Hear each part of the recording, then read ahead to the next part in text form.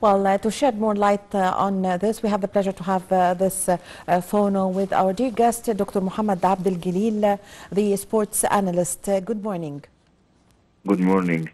Well, Dr. Abdel Gilill, now how did you follow the match yesterday? As we saw, the performance of the national team in the second half of the match was completely different from the first half of the match. The second half was good, but the first half was not, the performance was not that good. So if the performance in the second was the same as in the first half of the match, do you think that the result would have, Egypt would have won the match?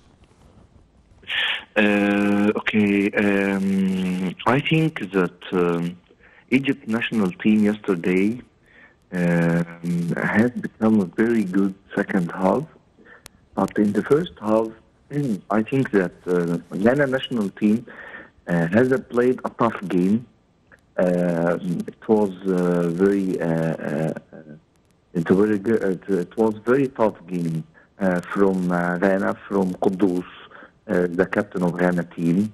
Mo Salah injury in the last minutes of the first half has a big effect of the performance of the Egyptian team. Most of people think that it was a negative effect, but in the halftime, I think that Mr. Victoria, the Egyptian team coach, has talked about this, has talked about the players, talk about between themselves, and they decided to play a tough game like Ghana national team. The grinta, the tacklings from the Ghana national team in the first half became the same on the other side of the Egyptian team.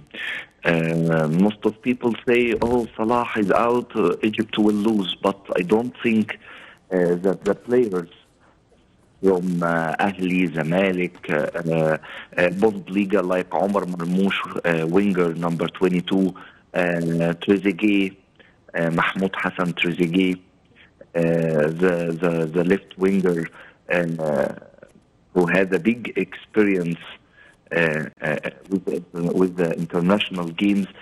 All Mustafa Mohamed, of course, as the striker of Nantes in Ligue A. All of these players have decided to play a tough game like Ghana, and they have a good performance in the second half. And it was the 7 minutes of madness. Likely Kudus to score, Omar Marmouch equalized, Kudus score again, Mustafa Mohamed equalized again. 7 minutes in the second half. We're very excited yesterday match.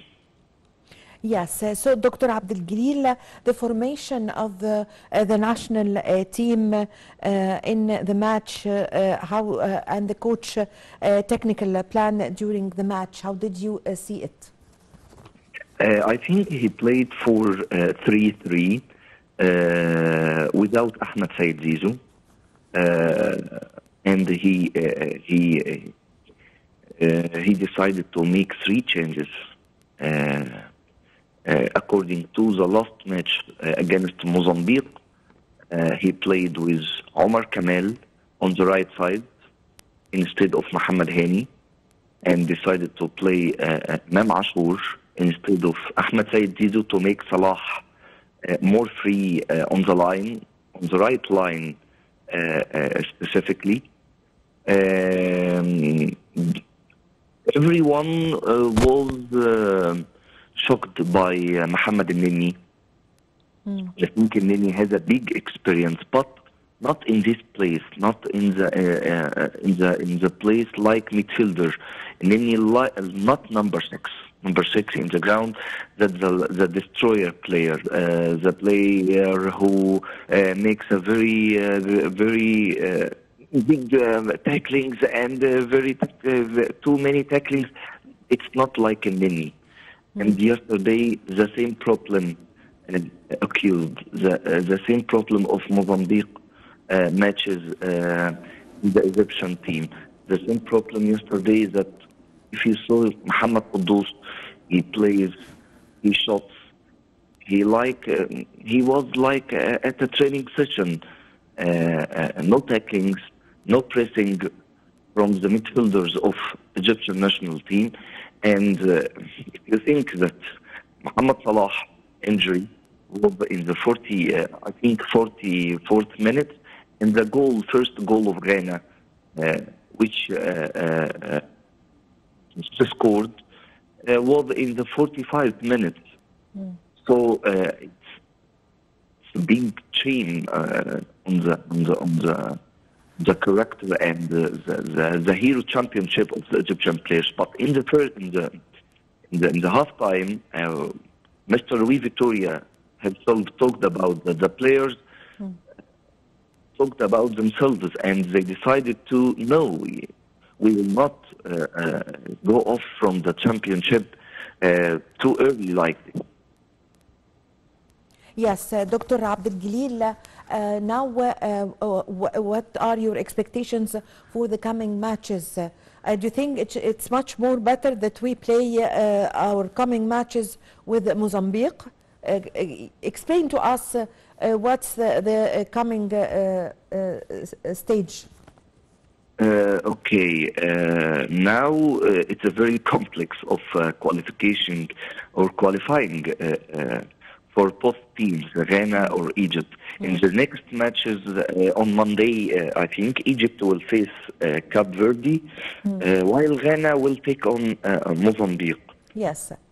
Cape Verde now, very big surprise that Cape Verde now is the only team who won in this group. So it's a big surprise, like all surprises in this championship. Of course, this championship is very excited because of surprising results. I think that the match today between Mozambique and the Cape Verde will be very important to Egypt team. But Mozambique win or Cape Verde win, the Egyptian team must play the next match on Monday against the Cape Verde just to win. No wait for any result. Yes, that's what. Yes, I want to ask you about the points. How many points do we need, or we don't need any points? We only to win the match. Explain to us, please. Cape Verde is the first with 3 points. Egypt 2 points. Ghana and Mozambique 1 point. Mozambique played just 1 match, not like Ghana 2 matches. So if Cape Verde won today, for example, Cape Verde will be the first of the group. Yes. It will be 6 points, and Egypt 2 points. Egypt is still has all the chances to qualify, but it's rely on the result of match day and match of Monday between Egypt and the Cape Verde.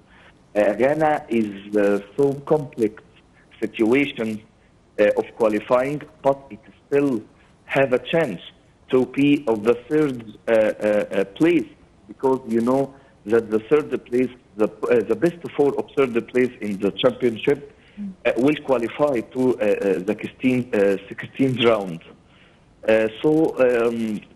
Still all the qualifying possibilities are open now.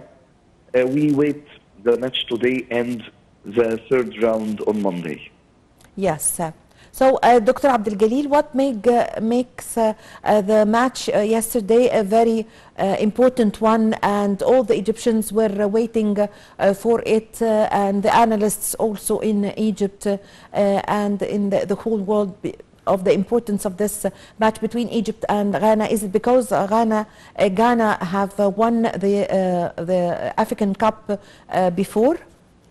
Of course, Ghana is a very big team in Africa. Ghana has a player who plays at the Premier League with West Ham, Mohamed, the man of the match yesterday. He's a very big player. Ghana have won this title 4 times before. The third after Egypt and the Cameroon. Egypt 7 titles, Cameroon 5 titles. Ghana is a very big issue in Africa, of course. I think that, of course, Ghana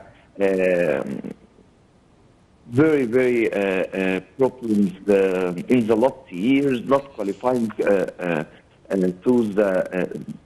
the final or semi-final at the AFCON 21 or 19 in Egypt. But Ghana is still Ghana, is still Yes. a big team, like A Nigeria. big team, of course. We saw Nigeria yesterday. They faced Ivory Coast. All Yes. of us think that Ivory Coast is upper hand in the match, but at the final Nigeria won because of still Nigeria. Yes. So the big team still big team. I thank you very much for your time. Thank you for your valuable information. I really had the pleasure to have this phone with you. Thank you, Dr. Mohamed Abdel Gilill. Thank you very much for joining us over the phone. Well, with this, my dear viewers, we come to the end of this episode of our program, The Breakfast Show. My name is Amal Mukhtar. Thank you for watching.